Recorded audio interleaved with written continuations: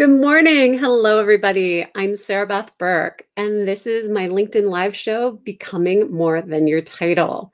Now, that expression means something to me because I feel I'm more than a job title. And I meet so many people that are in the same position where they're like, my title doesn't really describe who I am and what I do. I'm not just a strategist or a leadership coach or a consultant.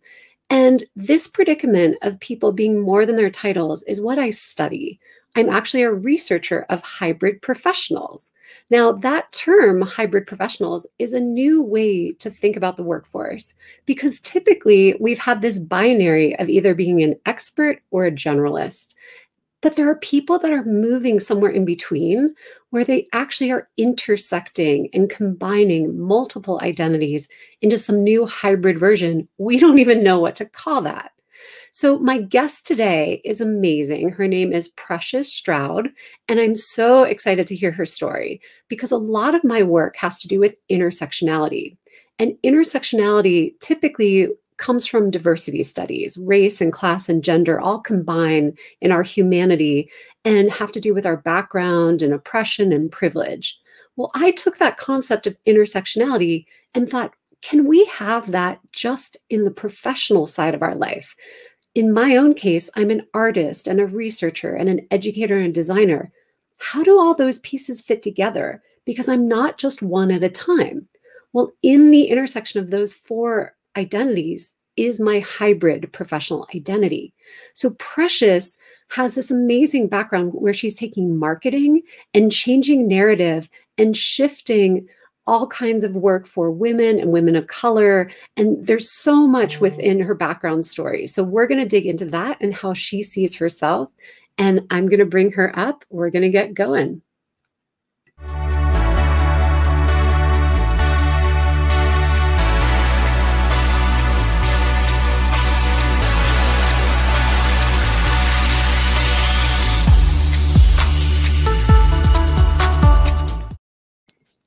Hi, Precious. Welcome. Thank you, Sarah Beth. Thank you for having me. Oh, I'm thrilled.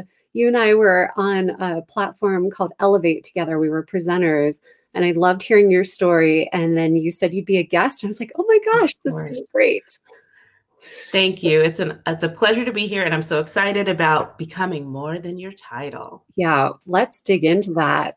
So Precious, I always start by asking people, what do you do? Because that's just kind of the standard, but also it's part of my research work. So I'm going to throw that to you to get started. Tell us, what do you do? Sure. So my big vision is to restore humanity in marketing, and doing that through helping organizations and individuals tell their stories in compelling ways to the right people at the right time. Oh, so succinct.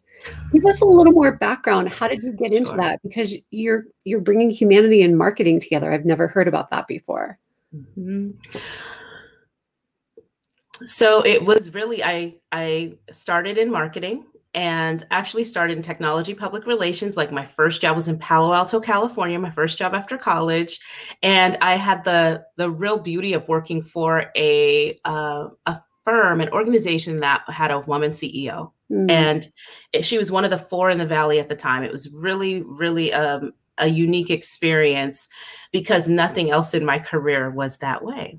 So whereas we were able to talk about women in this really positive light, and there were lots of women leaders in our organization, in the marketing, in PR and in marketing related to tech, we just weren't seeing many voices. Yeah. And so that was probably the beginning of this question around, well, is marketing really telling the truth? Now, some might say, was it ever intended to? My argument is that every single person deserves to be seen in their full humanity, and that when we cannot use marketing as a way to diminish people. Oh, so that's the humanity part. So whether it's nonprofit, public service, corporate, we have a choice. Yeah. And I'm choosing that humanity should be maintained. That is a powerful message. And it sounds like you've got some deep core values baked into that.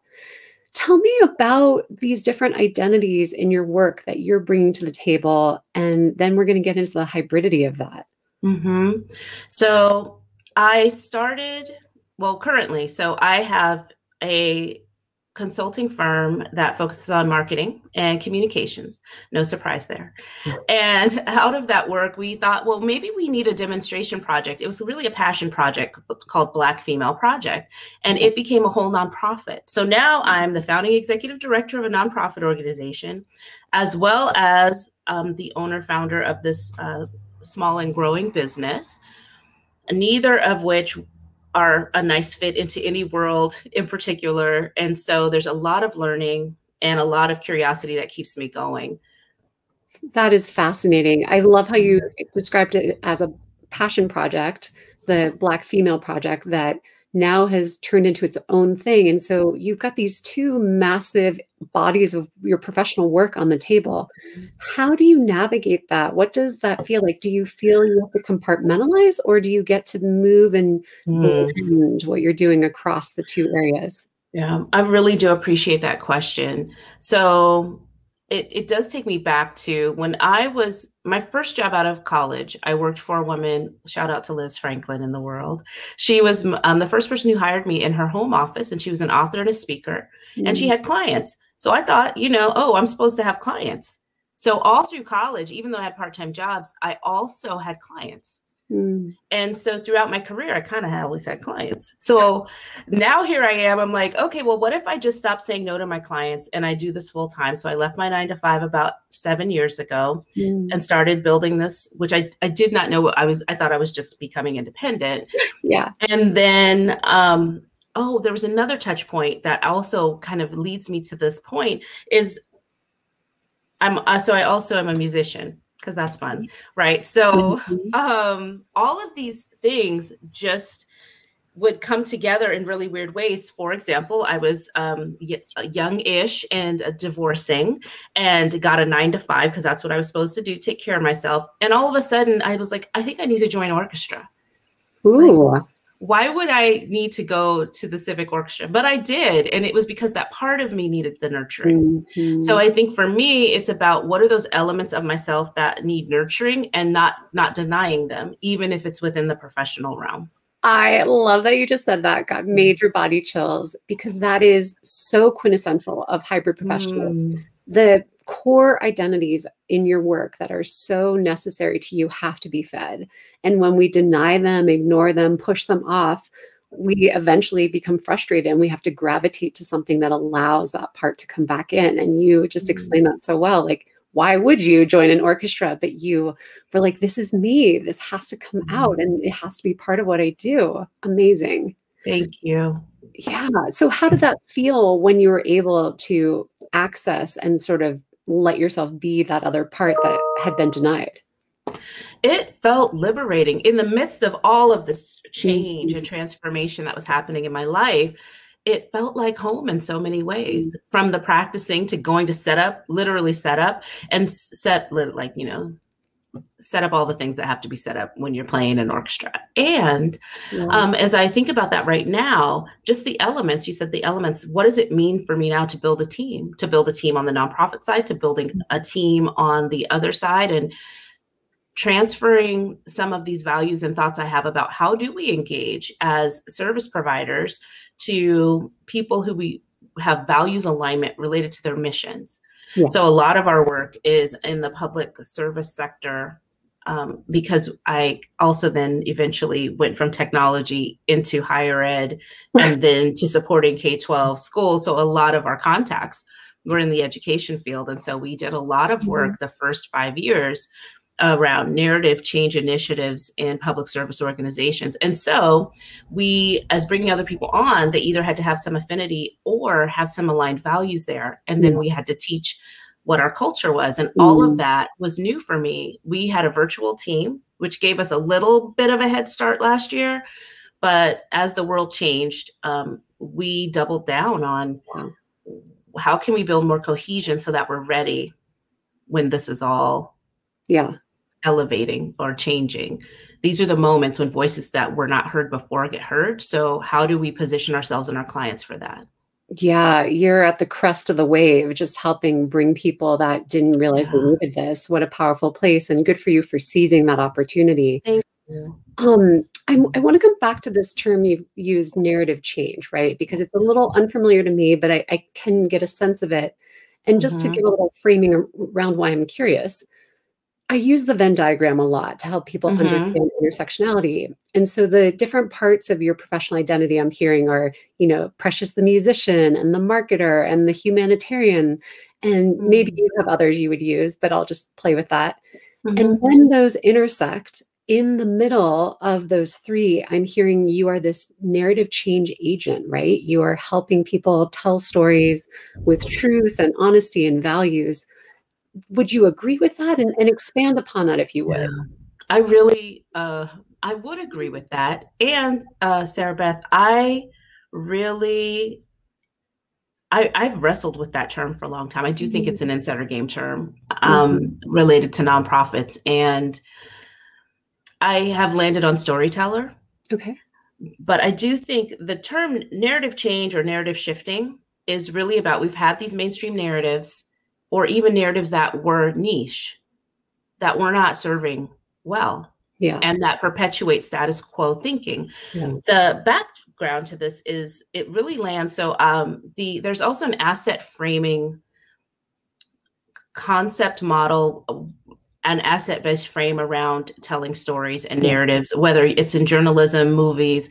And the person who I've studied with is Trabian Shorters of BME Mhm. Community. Okay. And in terms of, he introduced me and tons of other marketing professionals and philanthropists and many other people to this concept of asset framing that is grounded in the research of Daniel Kahneman. So Mhm. his research of the brain, how the brain works, that, and this is my interpretation, is that we aren't as thoughtful as we'd like to think. We actually just draw from the story bank that exists in our Yeah. heads. Well, I don't Mm. know if it really exists in our heads, but right, like all these stories that we have. Yeah. So if all of the stories are perpetuating a certain narrative, thought, feeling, etc., Yeah. then it isn't up to us to change people's minds. It's up to us to offer more stories Ooh. or Whew. for the individual to seek out other stories. Love that. So that's where, when we talk about narrative change, we're really talking about multiplying the amount of positive narrative stories out there so that people have a choice. Oh, thanks for clarifying. And I can see Mhm. that frame of storyteller as a more powerful way to put it than just the narrative change agent. And that's Mhm. why I'm curious about hybrids, right? Because it's like, what do we call ourselves when we're doing these things? So Yes. have you ever heard the term hybrid professional before we met? No. So when you were talking, because we met at the Elevate thing, Uh-huh. and when you were talking about it, I thought, oh my God, there's a name for this. Finally, there's a landing place, because who in the world does these things? Mhm. And then people say, so in the midst of all that, working my way through college, having the clients, I also was a wedding coordinator, because why Oh, not? yeah, why not? Right. Um, and I just appreciate having a container and Mhm. knowing that there's research, and also knowing that there's probably a whole lot I could learn from people who have done this longer, smarter, faster, because I find myself with much tension Mhm. between the expectations of a nonprofit leader Right. from an entrepreneur. Like, that is a stretch. Uh-huh. So, Say more about that. Tell me about that tension. well, there have been, I'll give the nonprofit sector, I'll say philanthropy is changing Mhm. as we speak. Yeah. And there are expectations of what a nonprofit executive will do, how they behave, what the rules are. Now, the rules have to change because it has been exclusionary in many ways, but also we as practitioners have to change Mhm. and not be like, I need not be pressured by the status quo in that field, but it's so intense. Yeah. Like, this is what executives do, this is how you build a board. And maybe that's Mhm. true, but we need space for humans here. Ah, And I need space for the dynamic nature of people. yeah. And it doesn't always lend itself to that. Whereas on the other side with entrepreneurship, it's like, figure it out by Yeah. any way possible and get creative and break through all the barriers. So I have this one house in this where I'm working right now that feels very structured, Mm. and another house where it's like, you have to leave every structure behind. Wow. And that is the tension right now. And there's so much learning. Mm. And how are you noticing your different professional identities becoming assets in this learning moment? Well, okay, so that obviously made me very excited. So I I never really thought about it in this manner. So I think the creativity is obviously coming through the determination that there are other ways, not the Mhm. only way. That is very helpful. I have a amazing group of people around me, friends, family, and team members, people who I work with every day who remind me that we're here to tell the truth, Mhm. not to do anything else. And that truth telling really is about helping people have the courage because, you know, some of the people we were working with, whether it's in a school district or a city or county or some other organization, may not have felt that it was okay to tell their truth because there were a lot of, and there still are a lot of consequences for Mhm. telling your truth, Yeah. especially at work. And so that that determination that people come before money, that is really guides a lot of what we do, and that is one of the things that comes to me. Creativity. I'm not kind of cowering to the status quo, Yeah. and also really telling the truth at every touch point possible in ways that it can be heard. Yeah. No, that truth teller keeps coming up for you. And it's definitely something I see as a thread coming across all your Mm. work. I do want to push in a little bit, and I know Yeah. this might be a new question, but it's this notion that if you have these different identities of the marketer or the musician or the storyteller, are you able in this moment to think about a way a specific identity is sort of leaning in to that space that you said is the tension, like, wow, I'm really leaning on the Mm. storyteller and Oh, blending with the musician, and it's helping me wrestle with this thing differently. yeah. It's probably the curiosity Hmm. and the creative part of it's the entrepreneur that Yeah. makes me push, Yeah. and it is the marketer that helps me get it done. Mhm. Fascinating. Yeah. Yeah. It's I likewise use a lot of storytelling, and we don't have time to do it right now, but when people are in the intersections, it's unconscious. And so I was catching you off guard a little bit. But Mhm. using stories of what we're doing in our work and how we're doing it specifically, because the way you're using marketing is different than any other marketer I've ever met. And Mhm. yet to get specific and detailed of what are the differences is hard to do off the top of our head. And yet that's where I'm finding the most hybridity is when we can get deeper into the Mhm. details. So we'll do that another time. I'll save Okay, you some time I to would love reflect. to. It's very reflective is what I hear from people the most about the process of finding their hybridity. Wow, I've never self-examined to this degree. Never. So tell me about what's next for you. So tell me a little bit more Mm. about like how, the Black Female Project is going and your consulting. Like, do you see them just continuing to grow and be bigger separately, or like how are you hoping to build these in the Ooh. future? So I do think they'll continue to grow, or at least this is what we're planning and what we Yeah. see and anticipate is that they both will grow, but also that Black Female Project may be a funnel to Oh, because it'll be a service for anyone who comes. Obviously, there's stories that people can access, and we talk about filling that story bank, yeah. podcast episodes, written stories, also a resource for Black women and other professionals who are seeking to learn from Black women's experience, to your Mhm. point around intersectionality Yeah. and the things that people have lenses on that add additional depth. Yeah. And then the historical context of being a Black woman and what the history of what that means. This is a snapshot in time of the Black woman's work experience. Mm. So those resources. And then also for organizations, there are services that will be offered by Black Female Project, but also there are services around storytelling and also learning how to break through some of those Marcom norms Mm. that PJS consultants can support. There you go. And so as we start getting calls from organizations that just are really quite frank, like, oh my goodness, we have no diversity on our marketing team.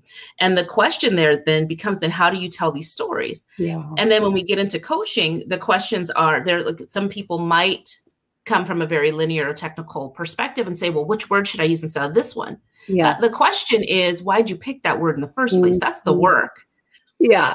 That's where the work gets done. What Mhm. word comes out later, like if it's true, right? Yeah. Like let's get to what your truth is, and then we get the work done. So I think there's going to be plenty of work for us to do. And then there's also the undoing of the internalized pieces Mm. of what's normalized in workplaces, what's normalized for, because Black Female Project is focused on how women have navigated racism and sexism in the workplace. So that conversation will continue. And our work is also a healing journey. So it's really, okay, so really like going back, it's really about my own healing journey. Ah. This is how that all started. And then learning how to use my voice. Surprise. Oh, So good. that's why I'm so committed to it, because I felt as a professional that there were things I could not say, or there Mhm. were things that I saw that were not addressed, and people didn't take me seriously, whether it was because they didn't respect me because I was a young woman, or Yeah. they didn't respect me because they had never seen anyone who looked like me before. Yeah. And so therefore leadership doesn't look like this, so you couldn't be, Yeah. I don't need to listen. Whereas Good. I just definitely feel strongly that if we listen to young people in particular, the workplace, we would be a lot further faster. Mm. You are just blowing me away because you're talking about breaking down all these boxes and stereotypes and redefining the norm. And I love how you talked about your own healing journey and finding your voice.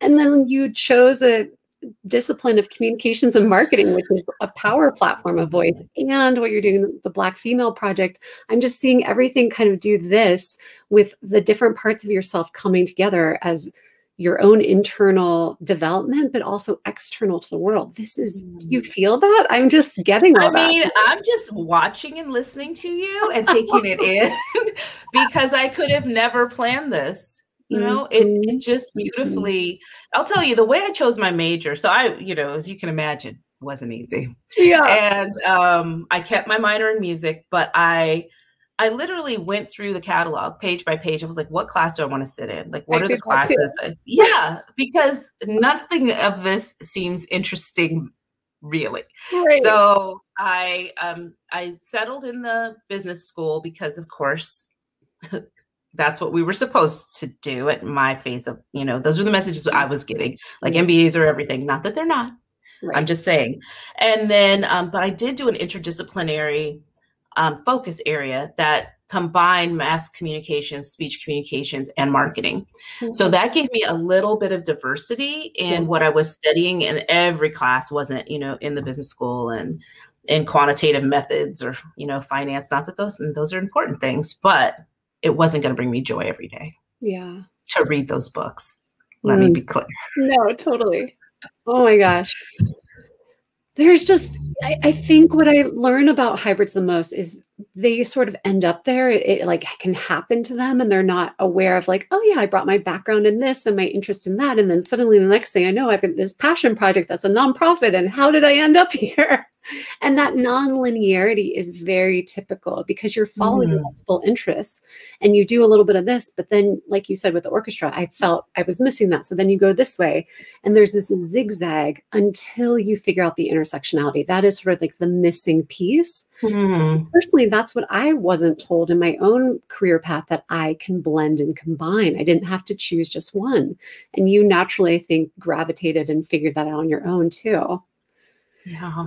Yeah. I want to come back a little bit just because we're in a time of the world where, Black Lives Matter. And as a white ally, do you have any tips on the work you're doing, how someone like me can support and be a better narrative change agent or storyteller? Mm. Ooh, I would say that's a first and foremost. I appreciate you bringing it up and allowing space for that in the conversation Mm. today. And I loved that when I went to your site, I saw all kinds of people.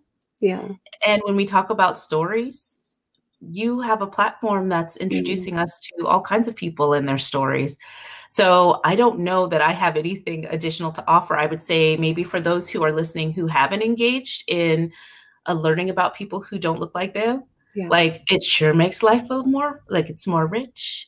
And guess what? When you travel, you're a lot kinder because I Mhm. have The empathy. traveled and seen people. I'm like, you do realize these people are human, right? Right. Like, come with it. Like, we are all sharing this planet. Yeah. So I think the value of humanity has to be at the forefront, and we all are deserving of our full humanity. That Mm, literally, when people say birthright, I'm like, why is it even a conversation? Like, was I born? Then I'm human. exactly. And but these stories that we hold on to, Yeah. the narratives that we hold on to are perpetuated.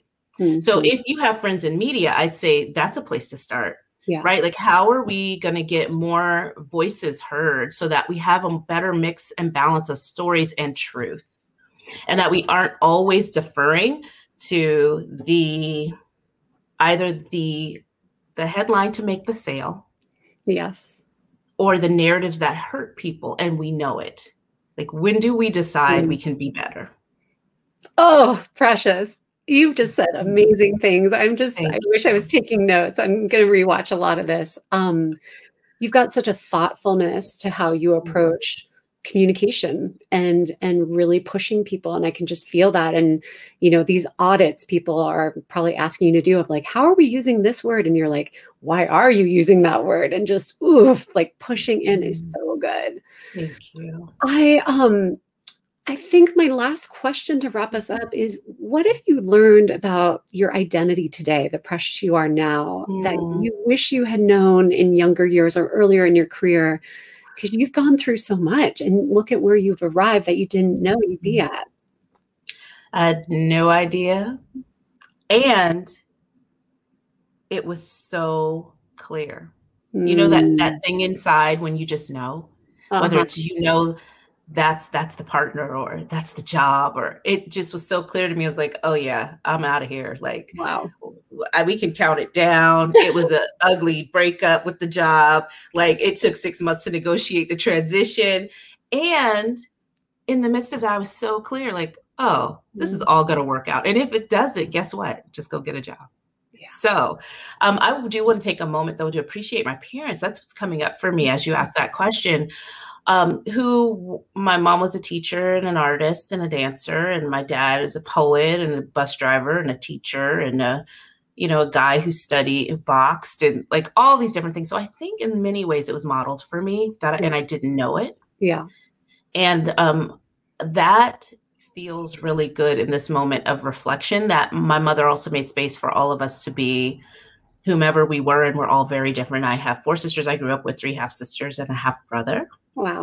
And we are all very different and all loved and doing well. And I really attribute that to my parents and extended family and blended family. Mm. That's a really nice sentiment. Yeah, to reflect on what were your role models and what did you feel growing up. So thanks for sharing that. The final thought on my mind is this notion of language, right? And the power, like you deal with that every day, of looking at how we tell stories and what are the words. And I'm revealing this concept of hybrid professionals or hybrid professional identity. And that is a new language and concept that we didn't know or you didn't know. And I'm kind of bringing it to life. So language is such a powerful way to change behavior, narrative, and all that. I've immensely enjoyed this conversation, and I want to make sure people can find you before we finish. So can you tell us, I'm going to put up your link here. Thank you. Yeah.